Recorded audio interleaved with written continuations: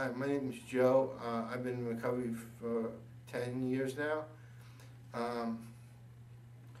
Before I joined recovery, I was extremely nervous, and I used to get a lot of anxiety attacks, and I was hospitalized for 7 years between 1987.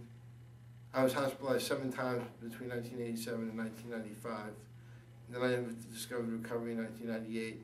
And I used both my Catholic faith and my recovery training to keep myself calm so I don't go back to the hospital and stay healthy. And I've overcome a lot of things in the last several years. And I went back to school. I started working for an independent living center as a legislative advocate for people with disabilities. I just flew to Chicago for this conference. I hadn't flown in 20 years, and I was afraid to fly.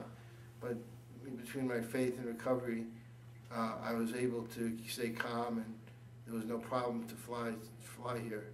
So it opens up a new world for me, recovery, teaching me to be less fearful, and to me, to be able to do more things and more activities.